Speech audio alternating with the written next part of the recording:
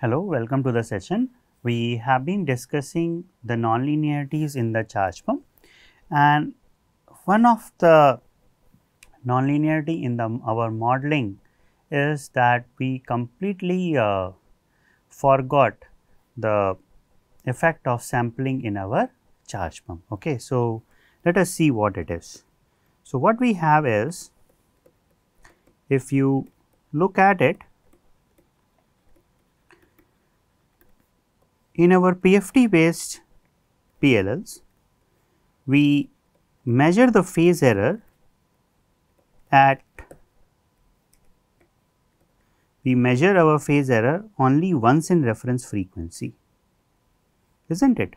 So, we give this up and down pulse, and we have charge pump, so far so good, and this are C1, C2, VCO and so on. So, when both the way we modeled our PFT plus charge pump was that whenever you have phase error, you have phi reference and you have phi output. Whenever you have phase error, the phase error between reference and output, it gets subtracted by the PFT and converted by the charge pump, and you get current which is proportional to phase error, right. That is what we model, but what happens is actually not this. What happens is, when you have phase error between PFT and charge pump, the current comes at the output only once in a reference frequency. If the phase changes between the input and the output during the reference period, right, that particular phase error is going to be, whatever phase error you accumulate, that phase error is going to be entertained in by the PLL loop only during the next reference cycle. So, if I want to write, it is like PFT operates only on positive edges of or rising edges of the clock. It does not operate in between, okay. It operates like that. There is no feedback. Once you get the rising edge on the reference and the rising edge on the VCO, once you get this phase error is taken into account. After that, even if the VCO frequency drifts or anything happens there is no feedback between two positive edges.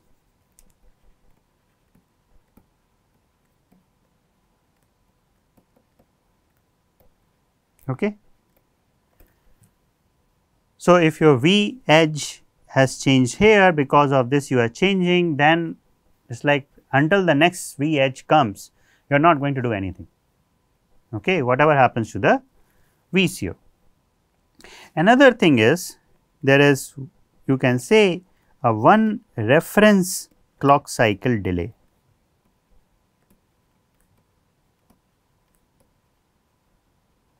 You change anything in the charge pump, right, if there is any disturbance or anything in the charge pump of PFT, it is going to be, if it happens during the current reference cycle or before the rising edge on the reference or the output clock, it will be taken into account. Otherwise, if it happens after that, it is going to be taken into account only in the next reference clock cycle. So, there is like a one reference clock cycle delay. Okay. So, what we are doing in our modeling is the following, that what we are doing so far, we are actually sampling our system in the real PLL, right. We are not having, if you look at it, I mean, so I did approximations initially using Z domain transfer function, writing difference equations and so on, but those were approximations. Okay. When you look at your actual PFT, what we are doing here is the following. We are having our reference phase and our output phase, and output or divided phase if there is a frequency divider, and whatever value it gives, right. We are sampling this. Effectively what we are doing is we are sampling in our system at reference rate. Our actual model is, or you can say a model which is closer to our PLL operation is this rather than this. This is not the exact model. Okay. The exact more accurate model is this one. You can get phase error, but I will sample the phase error only at the reference rate, right. So, when you have such kind of PLL in the system, so what PLL which you are using, so let me just do it how we will analyze, or can we still continue with our modeling which we have been using. Okay. So, let me just remove this and say a more accurate model for our PLL is the following, where you can have the phase error between input and output, or the reference and the output. It gets multiplied by your gain, by your PFT gain KPD, right. It gets multiplied and you can have your charge pump, okay. And this is actually a sampled version. So, you sample at reference rate by your reference clock.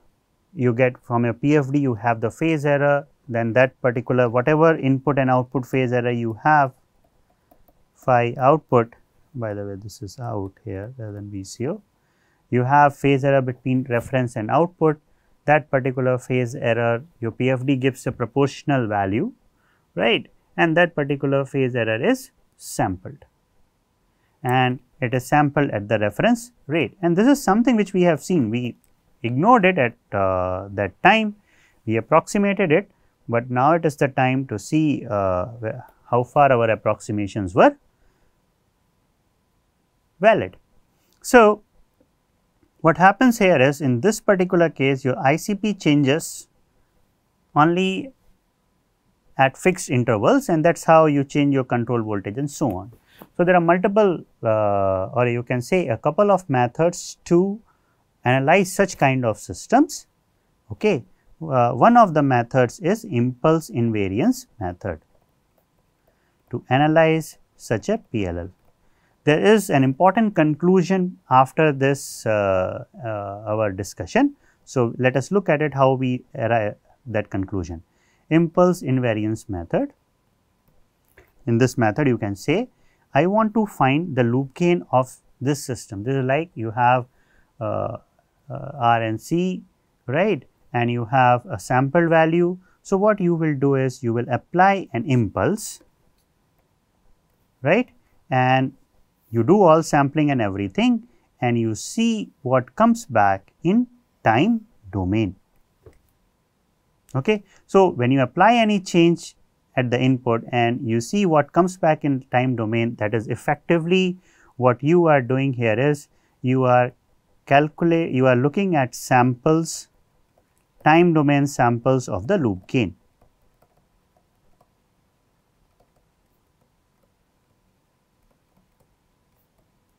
Samples of loop gain, and that is something which you are calculating using the exact operation. Okay. So, you calculate time domain samples of loop gain, I will say that they are loop gain of t.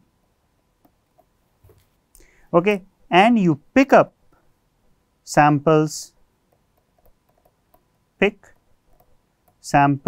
at regular intervals from this because loop gain of t, when you are going to apply an impulse, you will have an actual you will have a real signal as a function of time. For example, just to tell you, if I have loop gain, this is just a loop gain of t in my real system, right. What I am going to do is I am going to sample that at fixed rate, which is my t ref.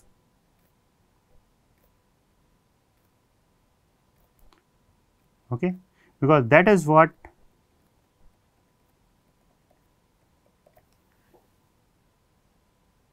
is happening in the system. I am sampling my loop gain signal at fixed intervals t. So, pick samples for loop gain of t at t equal to n times t ref. Okay, so, you get the samples for the loop gain at n times t ref. Now, you have discrete loop gain samples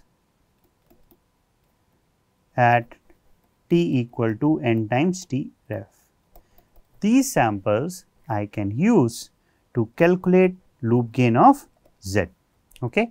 So, you calculate loop gain of z. So, this is going to be a z domain for the loop gain, and then you analyze your closed loop system. So, when I go ahead and do all such things, you will be surprised that the actual loop gain expression in our case, using making sure that the sample values are from the actual system, the loop gain of z is going to be k times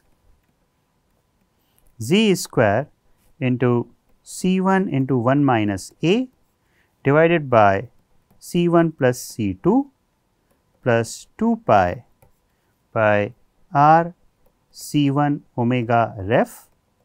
Omega ref is your reference frequency, right. This is the coefficient of z square minus z times C1 into 1 minus a divided by C1 plus C2 plus 2 pi r C1 omega ref times a. Okay. Well, you can always refer to the papers which was published this. Z cube minus z square times 2 plus a plus z into 1 plus 2a minus a. Okay. And here a is equal to exponential of minus omega p3 t ref. Omega p3 is same 1 over r C1 by C2, C1 C2 plus C1 by C1 plus C2, and k is equal to KVCO times ICP r C1 divided by omega ref into C1 plus C2. Okay. So, while using the sampled values of the PLL and finding the loop gain from there, the loop gain happens appears to be like this. This loop gain we were earlier we were approximating as, just to tell you how simple we were using, ICP over 2 pi KVCO over S square C1 plus C2 into 1 plus S by omega z divided by 1 plus S by omega p3. This is what we were using, but the actual expression is this. Okay.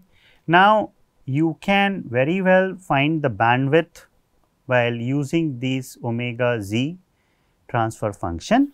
What you are going to see is the following. First, if f ref by f bandwidth, or you can say unity gain frequency for the PLL loop. So, we have found earlier omega u. Okay. So, let me write it this way, omega ref by omega u, right. If this is greater than equal to 10, okay, then our Laplace domain or continuous time, Laplace domain or continuous time analysis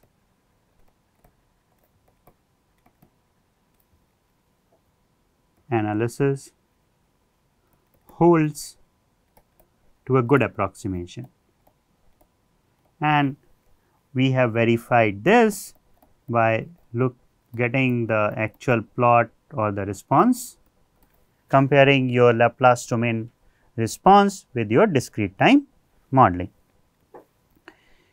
As omega ref by omega u reduces, okay, omega ref by omega u reduces, that can only happen when omega u increases in comparison to omega ref. When omega ref by omega u reduces and approaches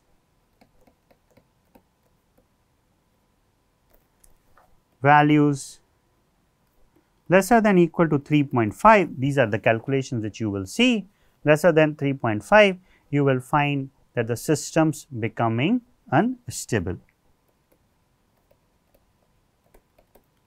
The system starts becoming unstable, and what happen is that you will start seeing the closed loop poles in the Z domain analysis going outside unity gain circle, okay, which is the condition for instability. So, as you see, the condition for instability in case of Laplace domain or frequency domain analysis, Laplace domain analysis is that you have poles in the right half plane. Similarly, in Z domain analysis, if the poles are outside unity gain circle, then the system will be unstable. So, as this ratio of your omega ref by omega u reduces, then what you will have is that your output frequency, that your poles will start going outside unity, closed loop poles start going outside unity gain circle, and you will lose on the stability. So, as a rule of thumb now, I will not say that if your unity gain frequency exceeds omega ref, then your PLL will become unstable. No, that is not the case. In many implementations, we can implement our omega u greater than omega ref by 10. We have implemented omega ref by 8 and even higher, right. But the thing is, the matching between our this transfer function and our discrete time transfer function will not be there anymore. Okay. So, if you are implementing your PLL with unity gain frequency which is less than equal to f ref by 10, you can very well be assured that your continuous time analysis or Laplace domain analysis is quite accurate to model this sampled system. If your reference frequency, if your unity gain frequency, if omega u is greater than omega ref by 10, right, accurate modeling requires Z domain analysis. Okay. Please do not use Laplace domain analysis or the continuous time analysis which we have done. Okay. If omega ref omega u becomes much larger than omega ref by 10, okay, or it approaches, you can say even omega ref by 2 or something, the PLL will become unstable. PLL shows instability because your closed loop poles go beyond the unity gain circle. Okay. So, keeping this in mind, we will design our PLLs. Okay. Thank you.